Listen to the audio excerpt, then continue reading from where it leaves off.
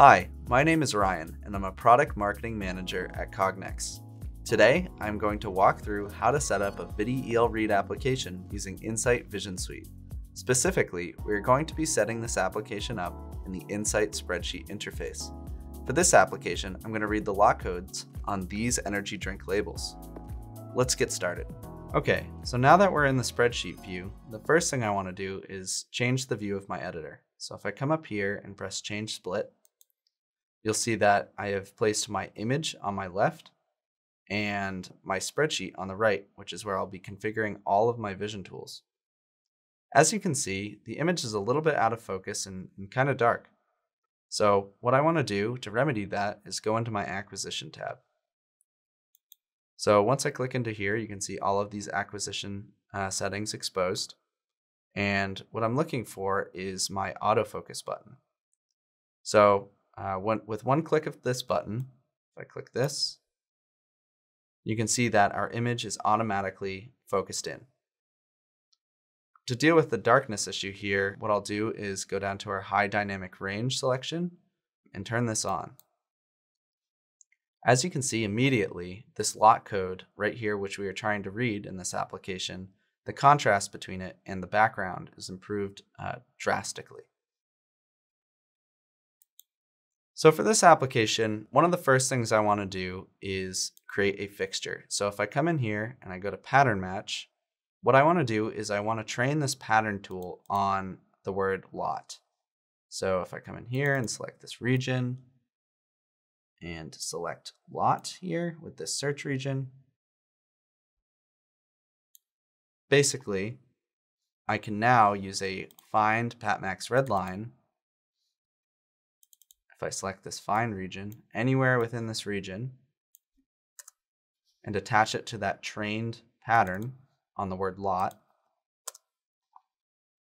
and create a moving fixture. So if I go and put the device into repeating trigger and move my part around, you can see that the fixture, that green graphic there, moves with the part. This will be really important for moving our read region as the part moves around the screen later on. So now that we have our fixture set up, what I want to do is move into our ViDi EL Read tool. So I will select that now.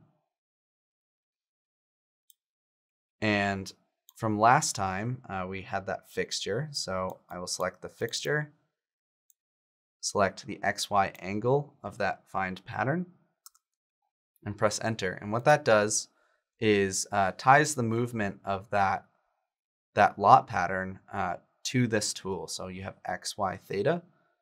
And if I change my region and adjust it so it is just to the right of the word lot, you'll see that we get these characters here. First, what I will do here is adjust my character size for this, and then before we train, I will show how this fixture works. So if I click into character size, I can select kind of my average character here, press enter, and you'll see immediately that ViDi EL Read is actually able to identify the characters in the image. So if I press OK,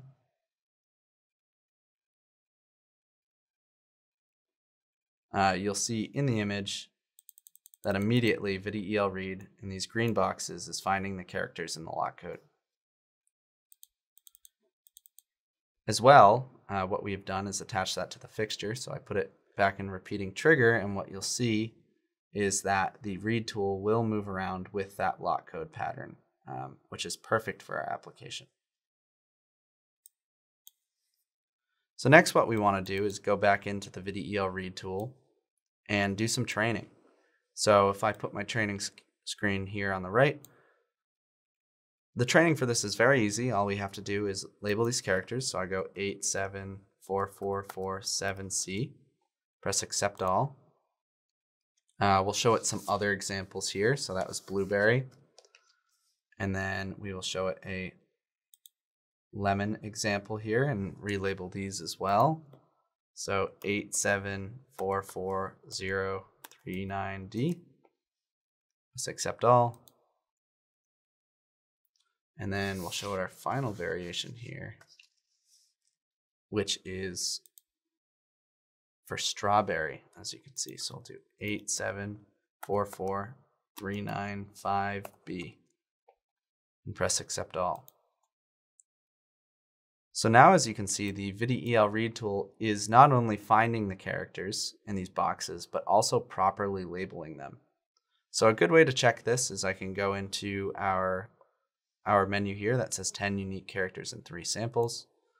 And I can actually go and check that I have properly trained each of these characters into the correct class.